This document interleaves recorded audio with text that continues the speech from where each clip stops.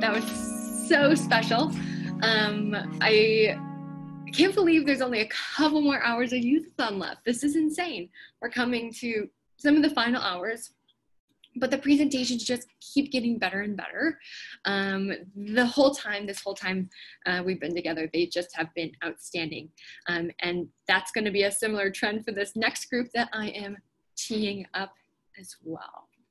So let me quickly promote them to panelists, and then we can actually, if everyone is ready on the team, can start and get going, and then squeeze as much great conversation time in as possible. Yay, we're seeing some awesome faces. Hello. More.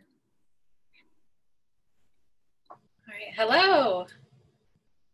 I think I have everyone. Yay, okay, awesome. So they're gonna introduce themselves, but I couldn't be, more honored, more excited to have Reserva, the Youth Land Trust with us, and some special guest members. It's pretty early for a couple of them. So if you're watching here on the chat, here on Zoom or on YouTube, or even if you're coming to us, from your phone and you aren't actually in the chat, give them love, give them some good vibes on Instagram, because they're doing some crazy cool work. So without further ado, here they are. Awesome. Thank you so much, Bailey.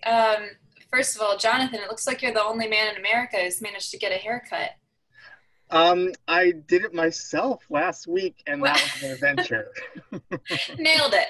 Yeah. Well, my name is Callie Broaddus. I am the founder and executive director of Reserva, the Youth Land Trust. And we're joined here today by a panel of 3 of our amazing youth council members, as well as my friend, Dr. Jonathan Colby. And they're going to be leading an incredible panel on exploring your backyard ecosystems, the ecosystems around you, especially those related and near fresh water. So at first, I just want to give you a quick 1-minute description of what Reserva is and why we're all together before handing it over to Jonathan, who's going to moderate this panel.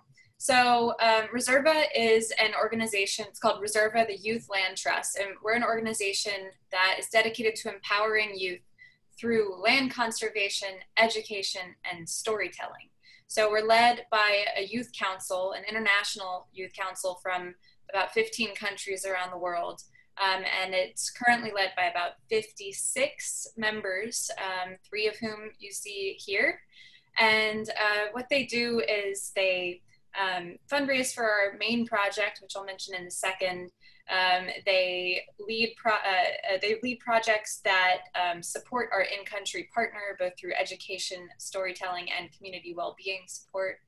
And then they also are speakers and storytellers like what we're doing today. And then they, as I said, they support our main project, which is a partnership with a group called the Rainforest Trust. And what we're trying to do is create the world's first entirely youth-funded nature reserve. It's going to be an area in the Ecuadorian Chocó, about 244 acres, as part of a 1,219-acre planned expansion to an existing reserve. The plot is in the Ecuadorian cloud forest, which is one of the most threatened and biodiverse regions in the world. And it's actually an area that Daniela, one of our panelists, is going to study right now, and she'll tell us about in a second. And the area connects 2 disjointed parcels of an existing reserve. So it's a really important site. It's habitat to critically endangered spider monkeys and toads and frogs and orchids, and one of the most endangered plants in all of Ecuador. So if you are interested in supporting that, please visit us at reservaylt.org or find us on social media at reservaylt. And the last thing I'll say is that we know not everyone has the ability to donate money. Especially right now, it's a tough time, but we created a program called the 1 Million Letters campaign that lets you support this project regardless of your ability to donate. What we're asking you to do is write a letter saying what you love about nature and why world governments need to step up and commit to protecting our last wild places.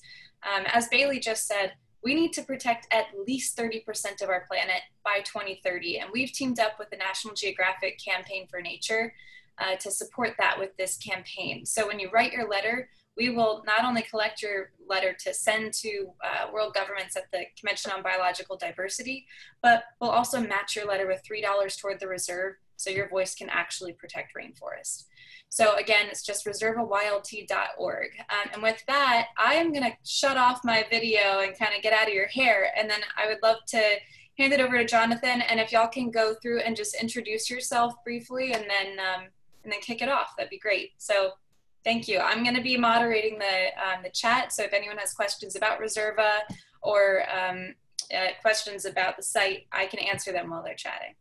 So thanks.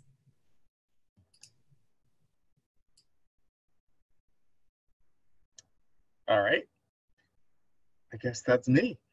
So yeah, so as Callie said, thanks for all coming here today. First, we'll just ask each of our presenters to introduce themselves briefly, and then we'll kick it off. So yeah, first we've got James. Do you want to say who are you? Yeah, so I'm James. I'm 16 and I live in Surrey in the UK. And yeah, I'm about to start my final year of school studying biology, chemistry and maths, and then hopefully on to university to study biology in the future. And I'm really interested in biological recording, particularly of the less popular groups perhaps in conservation circles, and just how important that is in conservation. Fantastic, thanks. And Daniela. Hi, very good morning. My name is Daniela Franco. I'm from Ecuador. I'm 22 years old. I'm studying biodiversity and genetic resources. I am in the last year. Especially I'm working with frogs in the part of phylogenetic part and also in the biodiversity of the Andean frogs of Ecuador. Wonderful, thanks. And Andy. Hi, my name is Andy. I guess I'm just really interested in studying entomology, mycology, just a naturalist who's grown up here in Colorado. I'm 20 years old, but my family originally comes from Ecuador, so I visit there a lot, and I have a really good connection with the cloud forest in Ecuador, which I absolutely love.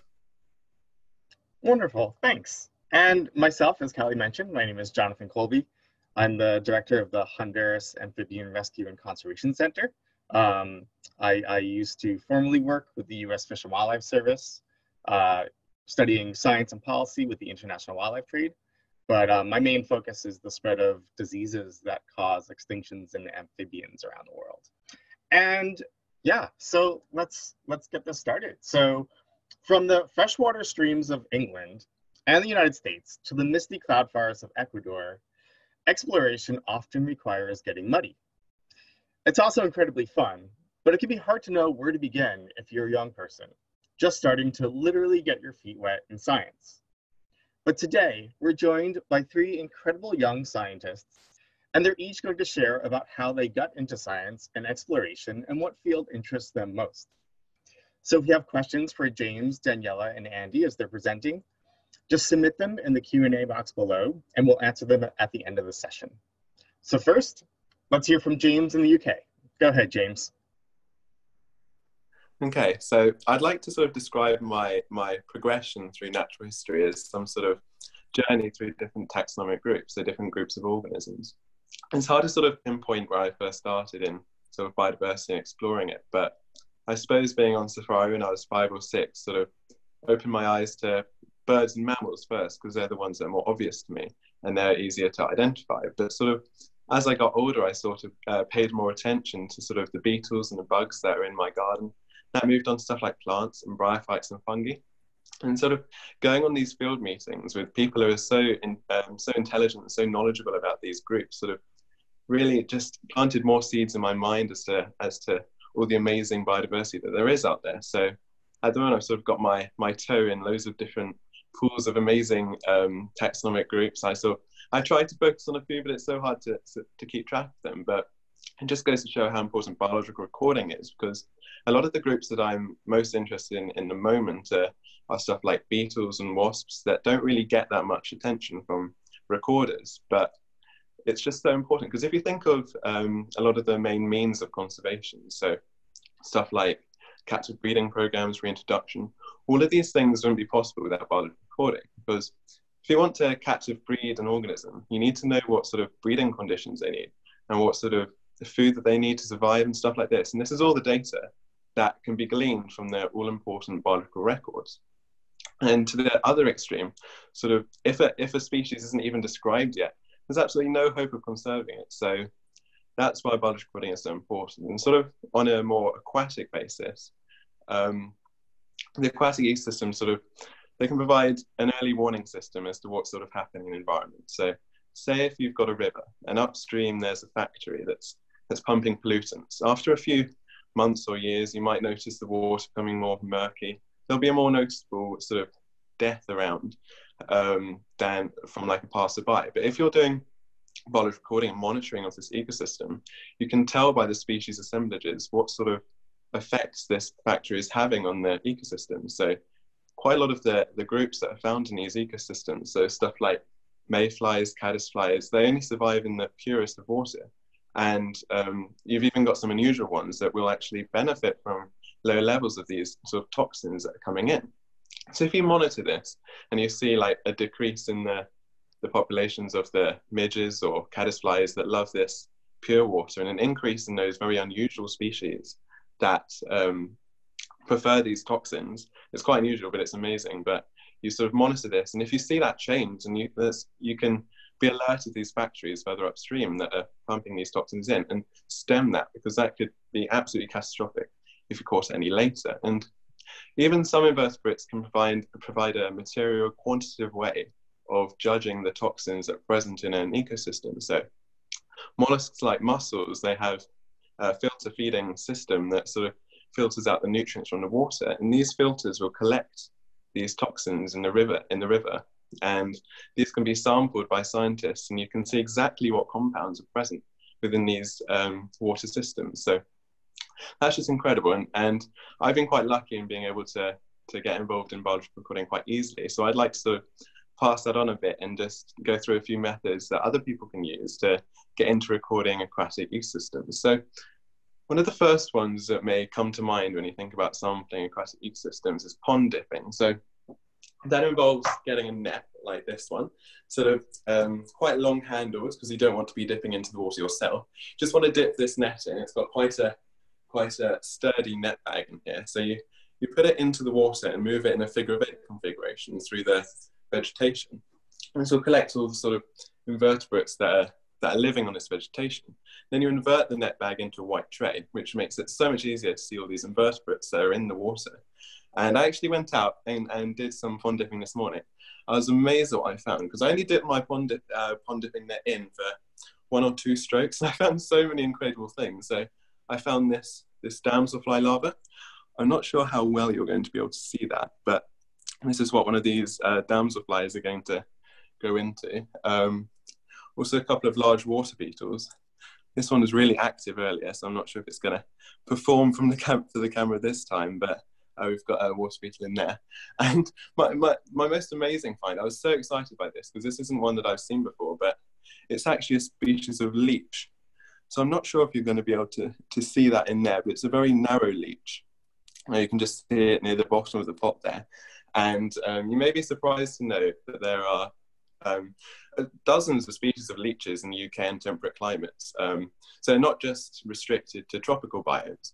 But you don't need to worry. I don't mean to alarm you, because there's only one species in the UK that can actually feed on mammals, that can actually sort of puncture the skin of large mammals, and that's the medicinal leech. And because of exploitation by medicine, particularly in the 19th century, it's actually become quite rare. So you don't need to worry. But conservationists will worry. I'm sure people worry in that respect, but you won't find leeches biting if you start sampling aquatic ecosystems, unless you're in Kent or the New Forest. But yeah, it's still really cool. So this is actually a fish leech, and this will feed on fish, obviously, because that's its name. And you've also got ones that are predatory, so will kill invertebrates, and also ones that feed on frogs and amphibians.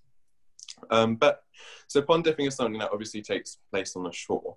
But you can also dive right, or maybe not literally, but you can dive in and actually do something called kick sampling. So you don a pair of waders or Wellington boots and get into the river, and you get in there like this one. It's going to be, the frame's going to be not quite as circular, but rather flat on one side.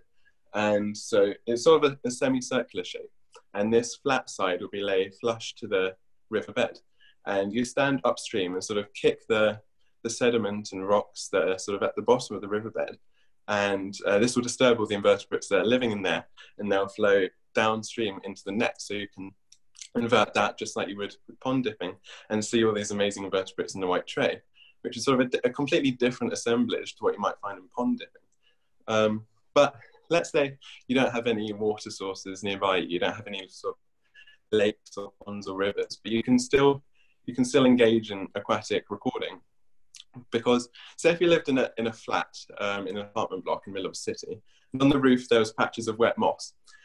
Now you can get these mosses and find these amazing organisms called tardigrades, and which can enter this sort of stage of advanced hibernation called cryptobiosis, where they can withstand temperatures as low as minus 200 degrees Celsius up to 151 degrees Celsius. You can take them and dive into the deepest depths of the ocean, multiply the pressure there by 6, they'd still survive. You can blast them with 1,000 times the amount of X-ray radiation than we can withstand, and they'll be fine. You can take them up in a rocket ship, throw them into a vacuum of space, they'll be fine. And they can survive for months without oxygen, and even for an aquatic organism, decades without water. And so what's so amazing about these, along with all these amazing pressures that they can withstand, that they can be found pretty much in any sort of wet moss or lichen or anything like that. So if you went up onto the roof, found a patch of wet moss, put that in a paper bag so it dries out a little, and take that home. And once you've got home, put this bit of wet moss in a plastic container. It's like a Petri dish or a blister packet for pills, and soak it in water for about a day. If you're really keen, maybe you can cut it down to 8 hours, and then that'll be just about okay. But then you squeeze this moss after that period of time onto another plastic container, like a Petri dish or a cavity slide. And they're about submicroscopic, so they're about half the size of a full stop or a period. And so they're probably about at the maximum reaches of the human naked eye, but they're best seen under a sort of a stereo microscope or a compound microscope, and they're just incredible things. So they're also called water bears because of their appearance. So they've got these tiny little stubby legs. They're quite tubular and chubby, and they're just brilliant to watch, along with the amazing facts about their cryptobiosis. But say you don't have any molecules of water in your surrounding area at all. I know it's a bit extreme and it might be a bit concerning, but say there's no water anywhere near you. Funnily enough, you can still record aquatic invertebrates because, as I was going to say earlier, so of the organisms that live there, many of them don't often spend their whole life cycles within the water ecosystem. So stuff like dragonflies, damselflies, once they become adults, they'll leave the ecosystem and sort of enter the terrestrial ecosystems and sort of have huge impacts on the food chains there. So this is where if you're living many kilometers from an actual water source, you can still record these invertebrates that are coming out and often dispersing quite widely. So techniques like sweep netting, it's a similar principle to the pond dipping that I demonstrated, but you have a light and net bag and you sweep it through the terrestrial vegetation. And you can find so many things that would have started their life cycles in the aquatic environment. And also another one of my favorite things is light trapping. It's also called moth trapping, but it catches so many more things than just moths. So stuff like caddisflies and water beetles, which disperse at night, they'll be attracted to this light. And then you can sort of find it in the morning. It's amazing because you can do it while you sleep. But in the morning when you check the moth trap, you can find all these amazing things and see what's been dispersing around. So even if you can't go and directly assess the quality of a water ecosystem by sampling that, you can still sort of assess whether there might be any damage being done to that if you see a change in the population of adult caddisflies or dragonflies that are visiting a local terrestrial ecosystem. I suppose my final thing would be just to stay aware, because you never really know when you might have a chance to record these aquatic ecosystems. So even if your car, if you have one, is out in your driveway on a hot summer's day, water beetles passing by will think that the shiny roof of your car is a pond or a lake, so they'll start dive bombing it. And it's the same for shiny patio tiles as well. So you never know when you might have a chance to submit these vital biological records, but I'd really encourage anybody, if they can, to submit biological records, because, as I said, it's such a vital means of conservation. Yeah. Thanks, James. That was superb. So I was going to ask you a question about how it feels working with a group of animals like aquatic invertebrates that aren't big and fancy and showy and like easy to get excited about, and how it is that you work to get people interested and excited. But quite frankly, I feel like you partly already answered that for me, because just by watching you and hearing you get excited, I'm excited about the leech you found. I mean, for any scientist to be like, I am so excited I found this skinny little leech. But do you have anything to add to that? How is it working with a group of animals that traditionally a lot of people have a hard time getting excited about, and you want them to get excited? It's so true. Like going into conversations with my school friends, for example, they'll be talking about flies and stuff and how they find it all disgusting and stuff. But just entering this sort of these amazing facts about these organisms like leeches that people don't really know about, but just entering these into normal conversations, they sort of gain an awareness for how amazing they are and exactly how important they are to conserve and record and stuff like that. So like if you saw a fly buzzing against your kitchen window, many other people would just think, oh, it's just a fly, it's just feeding on dead things and stuff. It doesn't really have any importance in the world. But there are so many amazing facts that you could tell about this fly that can really get people excited about it. So just bringing these into daily usage would be incredible, and sort of getting people involved and inspired to record and conserve. Thanks, that's superb. And one last really quick question. How many species of invertebrates have you identified in the UK? Well, I have to get this right. It's 3,766 as of today, with that new common fish leech, which I found this morning, which I was so excited about. So yeah, whoa, nearly at 4,000. So yeah, pretty happy with that. Good job. All right, well, we're gonna continue onwards. And next up is Daniela. Over to you. Well, I'm fine, but well, I have a presentation for you. I'm going to share my screen. Okay.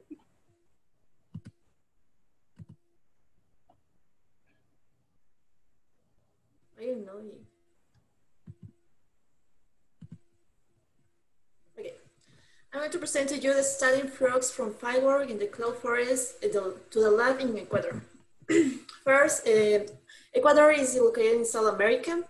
If you see in this map, Ecuador have a lot of biodiversity and is considered one of the most biodiversity countries in the world.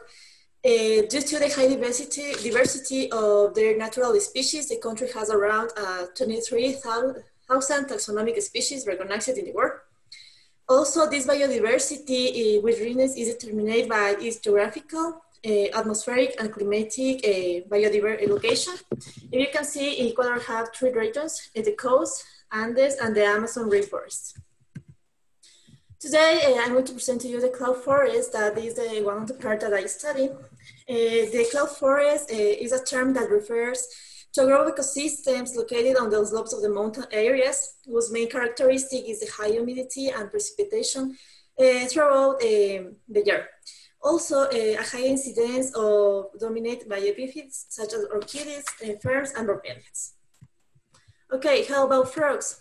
Frogs and toads in the world, we have 7,213 species, but in Ecuador, we have 622 species, and we are in the third in the world with a lot of species of frogs. If you see, I have some species like the Fergus colomite, this is a glass frog, this is a guacamayo toad, and Atelopus dochirostris. This Atelopus is appeared in Science in 2015. Okay, what we need to find frogs? It's easy to find frogs for me, and I think that for you too. A headlamp, a good headlamp, we need a journal, a GPS. I think that my best friend is the boots, and also a comfortable goods. Where to find them? We can find them in the top and the middle and in the low of the forest. Also, the frogs are near to the rivers and in the streams. And what we do, is visual encounter surveys in the night and also in the day. If you can see in this picture, I need more to research more. And also we locate people to search frogs because we have diurnal frogs and night frogs. And in the night we can find more frogs. Also in these visual encounter surveys, we're walking through a determinate area for a certain period, systematically searching for animals. We walk each sample transit with two researchers for a period of 5 or to 10 hours, and also we walk like 15 hours or more if it's necessary to find frogs. And next, we have also to get geographic coordinates. If you can see, we found like this one is a tree frog in a tree. This is a common frog of the chachis frogs of Ecuador and Colombia and Peru. Is Bana picturata, and the name of this frog is because the colors. If you see the colors of this frog is amazing. Is a yellow with patterns with red and that. Also, we can find in the low part of the forest some pristimantis that are the rubber frogs, and then the part that I want to show this video to you.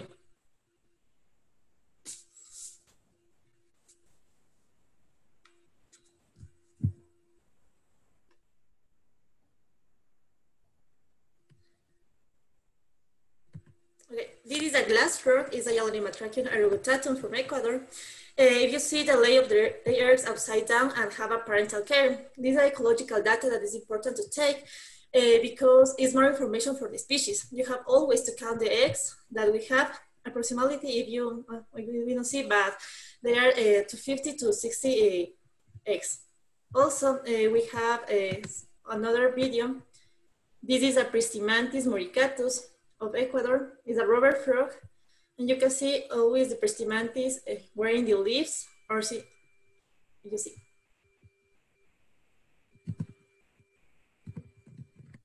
Next, the most important part also is the sound recordings.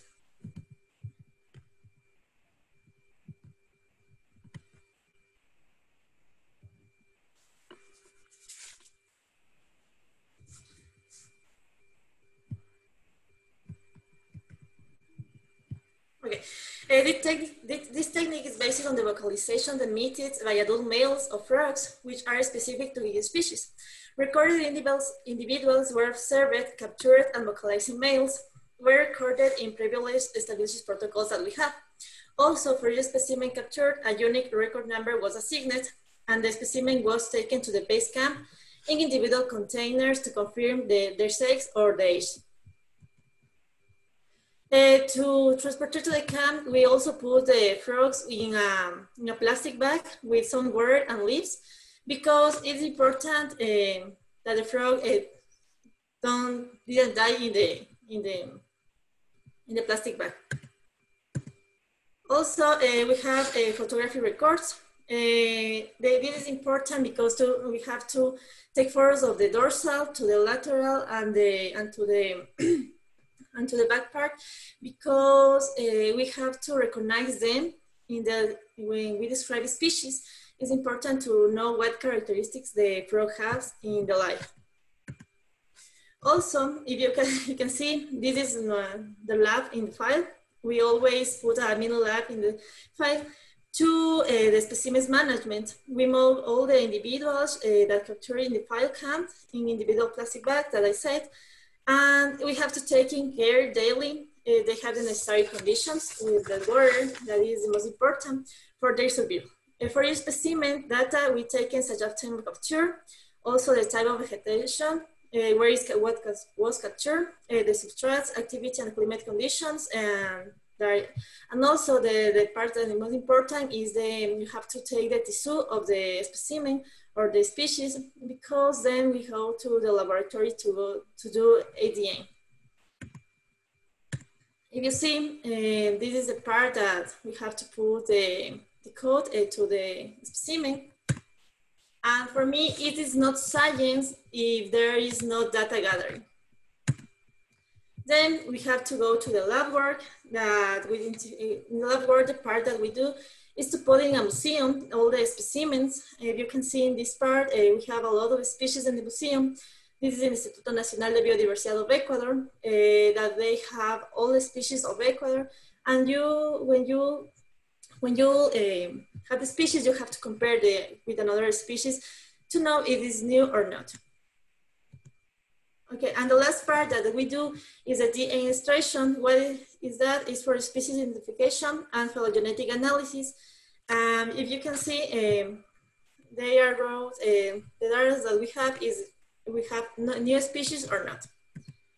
But the discovery of the new species is not only by my own person, it's about many institutions like Ecominga Reserve that have a lot of reserves in Ecuador and protect a lot of acres in Ecuador.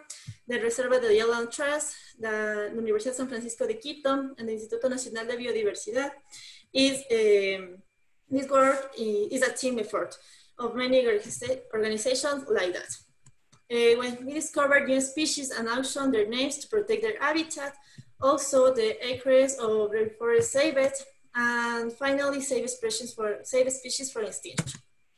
But we have, unfortunately, we are faced with one of the biggest problems that is the meaning in Ecuador: deforestation, use of biological resources, agriculture, pollution in the air, water, and land. But I think that the meaning is the worst that we have because all the Ecuador are in the meaning, illegal and legal meaning. And that is all. Thank you.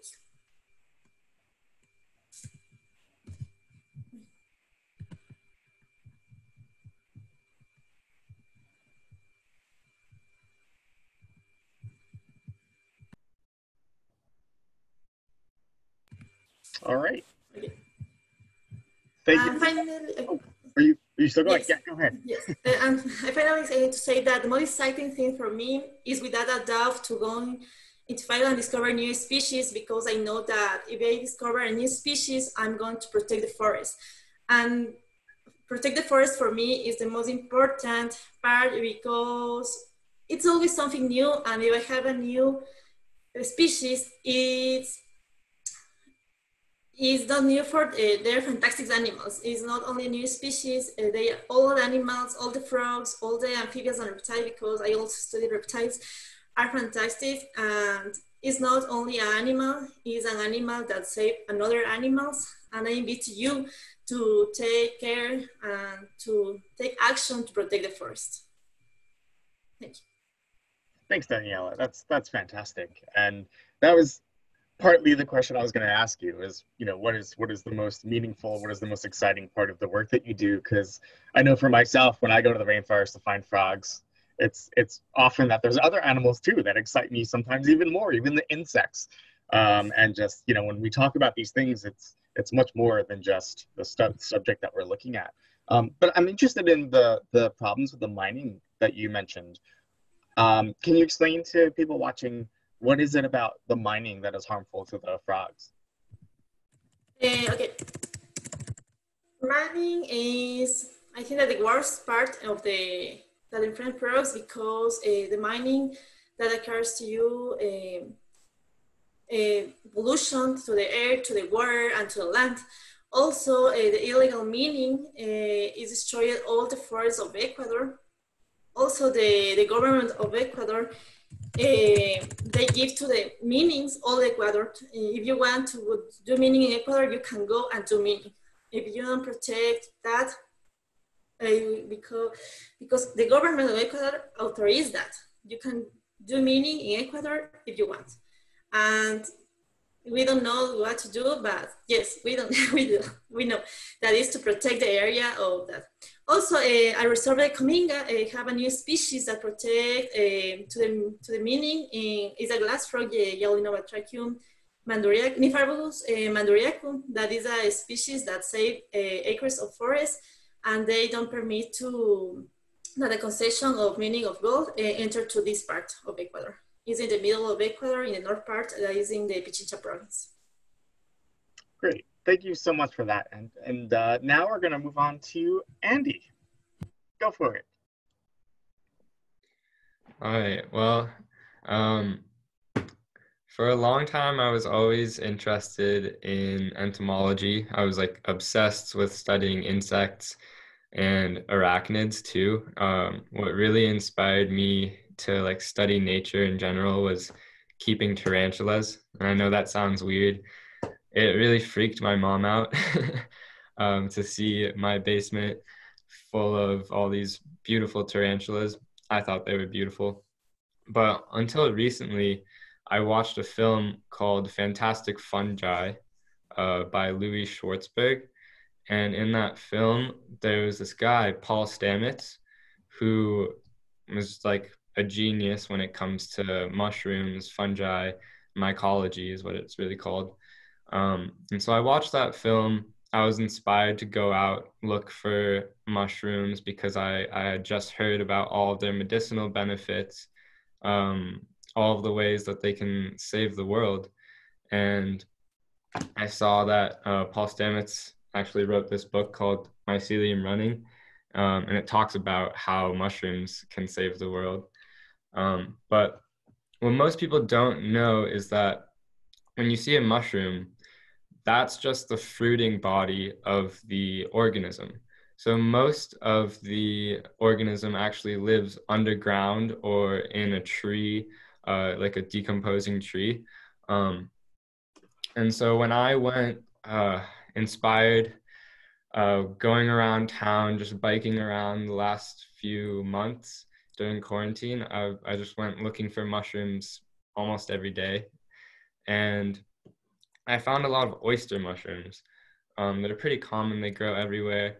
And I've been keeping this mycelium here. All I did, this is kind of like a good way to use plastic waste and really any waste, is I took the oyster mushrooms, I cut the stem off of them. I ate and cooked the rest with my family. They taste really good. But I kept the stem and I put it in this brown paper bag. And then I sprayed the inside of the paper bag a few times with water just to get it really humid. And I put that in this plastic container that I got from the grocery store used to have cookies in them. And yeah, the mycelium has been growing with all that humidity in here. And you can actually see like right there, it kind of looks like coral. That's little tiny baby mushrooms, I guess you could call them, or pins. And so I read about oyster mushrooms in this book, and it actually explains how you can use oyster mushrooms and other mushrooms for mycofiltration. So you can filter water using the mycelium of mushrooms. And there's some mushrooms that kill certain types of bacteria like E. coli. And this is really awesome because a lot of the times you see like places like factory farms just letting all of their water run off, and that's carrying all of this like disease, all of this bacteria that comes from the feces, and it goes into our waterways, contaminates all these ecosystems. Like James was talking about, we need healthy water, clean water for our invertebrates, our aquatic invertebrates, to survive. So I'm gonna go ahead and share my screen and show two short little clips of Paul Stamets explaining this in further detail, because I'm not a leader or mycologist in this, but he is.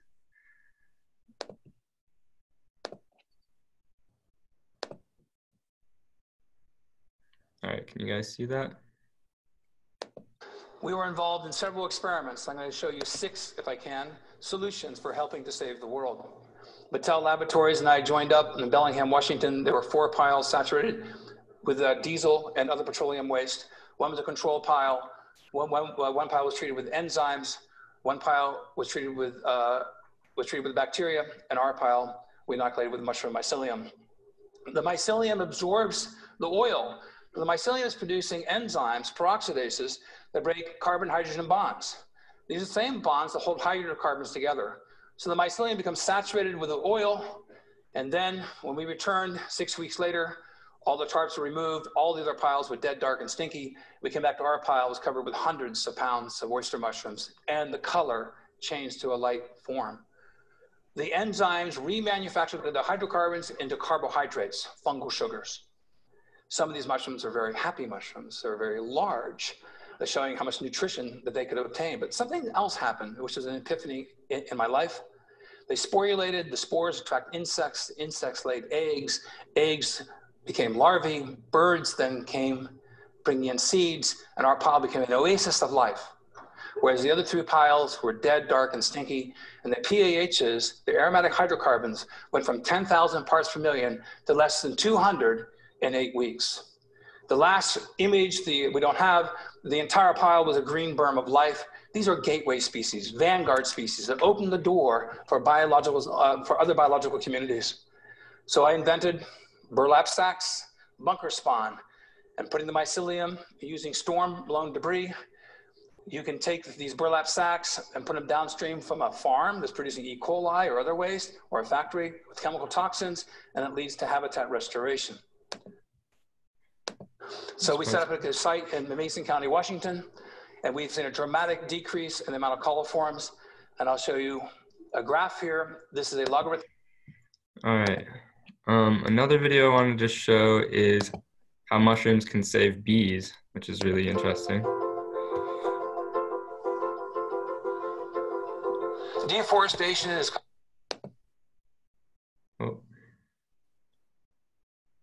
causing zoonotic diseases to spread.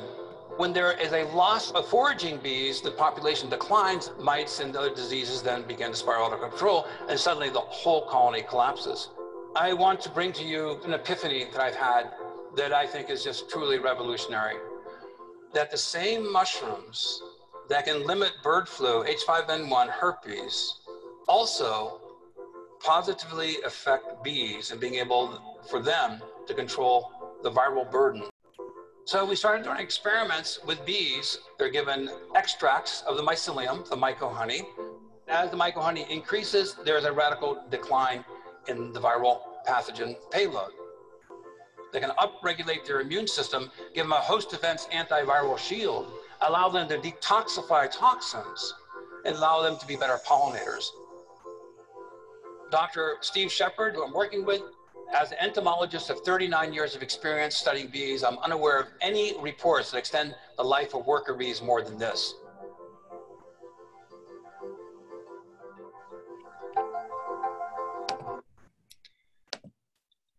All right. All right, well, that's mostly what I wanted to talk about. If I have time, I kind of want to show you guys one last thing. 1 second. All right. So this is a close-up of that slide that he showed, that Paul Stamets showed, and you can see like you literally just stack these burlap sacks that are colonized with mycelium in the waterway, and then eventually it creates this pristine habitat for all life. Whereas without this, it would just become this fully contaminated waterway, which is not good. But what I think is most important to take out of this is that we are using another organism for our benefit, and we are also helping that organism. So we're giving these oyster mushrooms food and a place to grow, and in return, they're cleaning our water.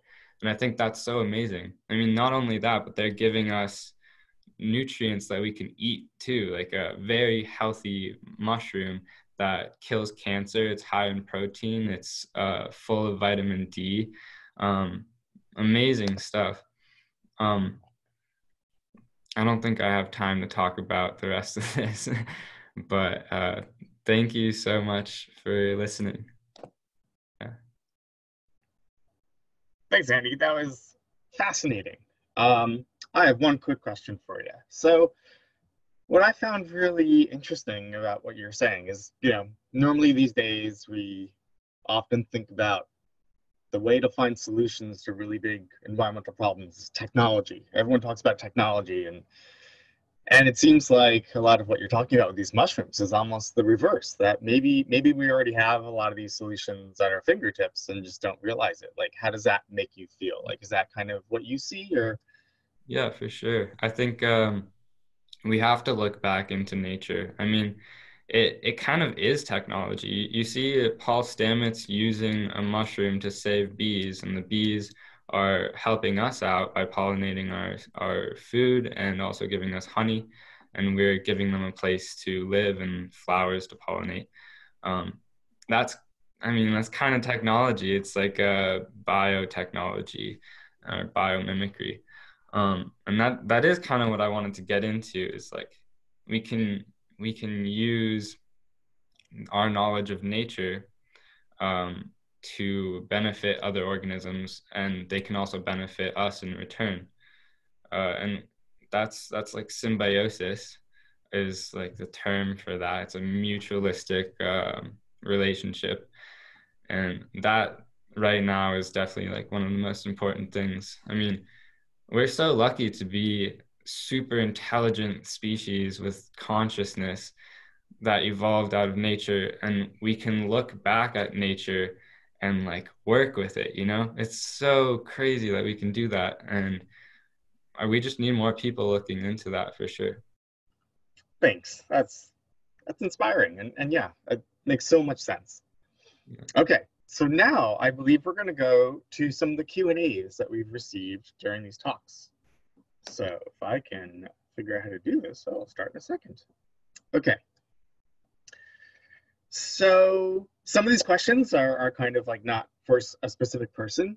So when I ask them, like each of you can have a chance at taking a swing at it, and we'll go in order of who spoke, just so there's no confusion. So the first question is, who are some of your favorite explorers and adventurers? So, James.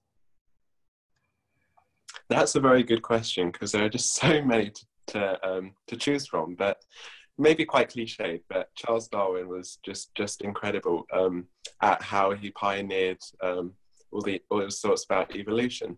And I was fortunate enough to go to the Galapagos a few years ago and sort of witness all these things for myself. And I think that was actually, following in his footsteps, it was quite an important sort of step in my journey going through and learning about natural history. So for that reason, I think he's one of my favorite and so important to me. Great. What about you, Daniela? Are there any people that you look up to or admire? Or? I think that all are herpetologists for me. But in Ecuador, I think that my advisor, Juan Manuel Guayasamín, that he works with glass frogs, and they have a lot of contributions for the country. Also, they have two more, that is Lynch and Dullman from the USA, that they make great contributions with books or publications that inspires the research, I think. Great. Fantastic. What about you, Andy? Although I think we know who your mushroom. Yeah, Paul Stamets, but I think Richard Evans Schultes, that's definitely one of my like idols right now. He traveled through the Amazon in like the 40s and 50s, I think, for 12 years, lived with all these different tribes and described all these new species of plants. I thought that was really cool. Great, thanks. Next question, really quickly. Is there a certain species that each of you has on your bucket list that you would love to see someday if you could? Start with James. Again, there are just so many to choose from, but can I sort of go with, rather than a specific species, I think just any species that's sort of new to science that I sort of come across, or new to a particular region. It's just any one that I would like to see. So, for example, in my garden even, I found 5 species of undescribed springtails, and one that's never been seen in the UK before. So stuff like these, sightings like these, are stuff that really keep me going and just bring home how anybody can sort of make contributions, even if it's in their own back garden. So yeah, if I was to choose one species, though, it would be the rose chafer, which is an amazingly big, sort of shiny green beetle, which is fairly common in the right areas in the UK, mainly sort of the sandy, perhaps chalky grasslands, but you can get them in your garden as well if you're lucky. So the day that I see one of those, I'm going to be very, very happy, I must say. Great. What about you, Daniela? It's difficult. We have 600 species or more in Ecuador, but I think that a genus that is interesting is Atelopus, that these genus are the species that are repairing in Ecuador. And they affect with the DB, that is a mushroom that affect the skin of the frogs. And I think that is one of the most beautiful that I want to see in the wild. That's great. Thanks. And Andy, what about you? Do you have a favorite long lost mushroom you want to see, or what? That's so difficult. I mean, there's so many mushrooms I want to see. There's so many frogs I'd want to see, and insects. I don't know. I guess I guess I really want to see one of the Hercules beetles. Yeah. That works. Great. I would love to see one of those too. Okay. We do have a lot of questions, but we are coming a little bit close to the end. So I'm going to ask a question and also combine this with each of you has like a minute or so to give any final thoughts you have. But the question I do want to pull out, because I think it would be helpful to people watching, says, I'm passionate about these topics, but I don't think I will go to school for them. Are there any resources you would suggest that people could turn to learn more about some of these topics that you're interested in? So if each of you has anything to recommend or suggest, and then at the same time, if there's any final thoughts that you want to share with folks, and we'll start with James. I'll actually combine that with another question that I read in the Q&A, and that's about citizen science projects. So yes, one of the best ways that you can sort of learn about the stuff that's around you is by being particularly practical in your learning. So going out and seeing exactly what you can find, and sort of along the way, whenever you find a cool invertebrate, learn all the facts about it and sort of why it needs to be conserved. And so you can do that by going through citizen science projects. So in the UK, there's the Biological Records Centre, and if you check out their website, you can sort of see all the different recording schemes that are being sort of going on at the moment. And there's so many of them you can get involved in, even just in your garden.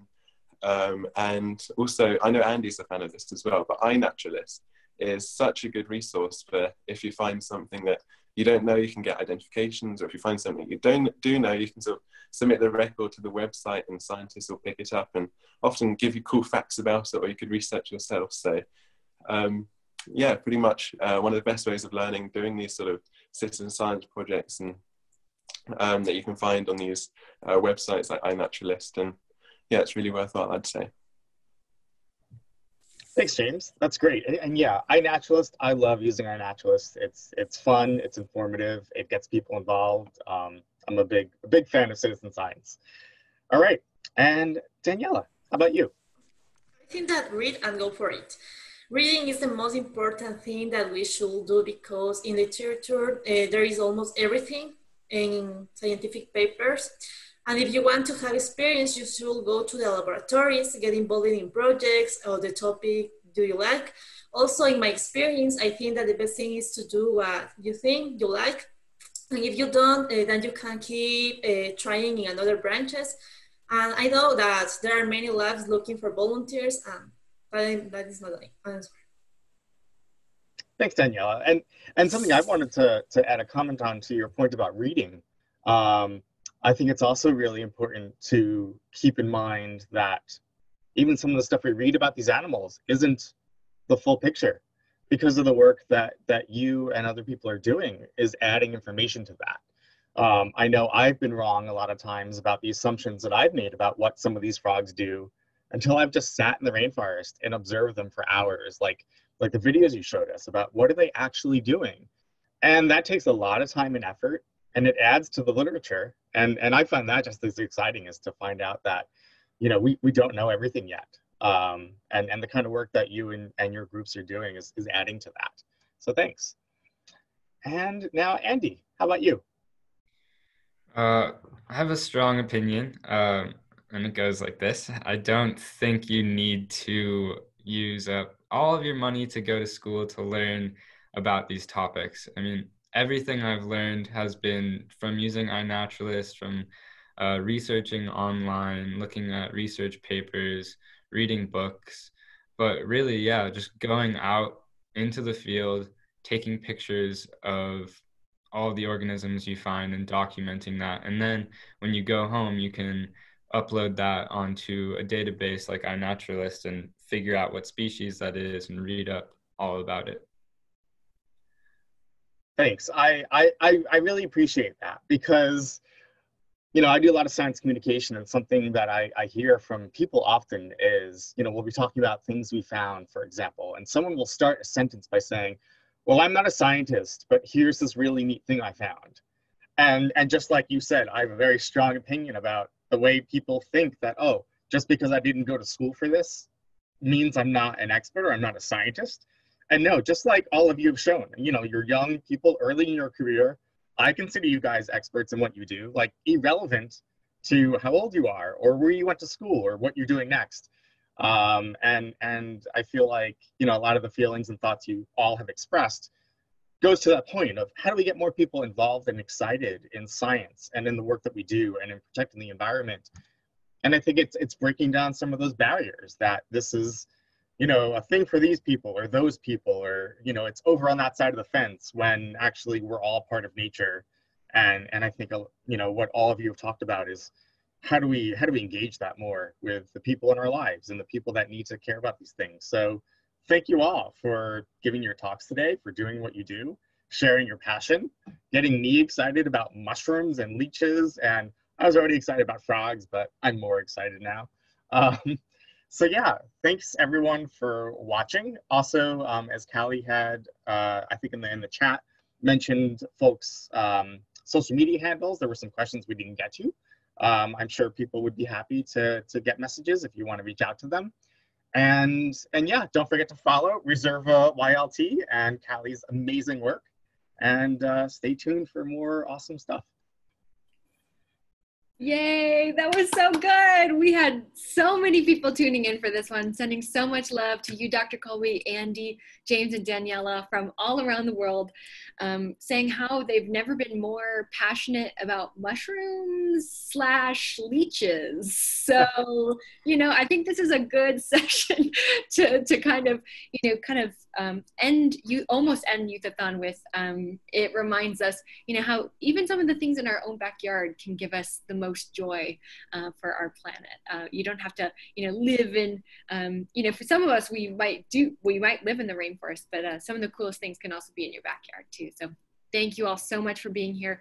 Please give them some love on social media. If any of you were not able to, you know, kind of come on as a full participant today, but, you know, you have some questions for them, please DM them, message them, show them some love for their work.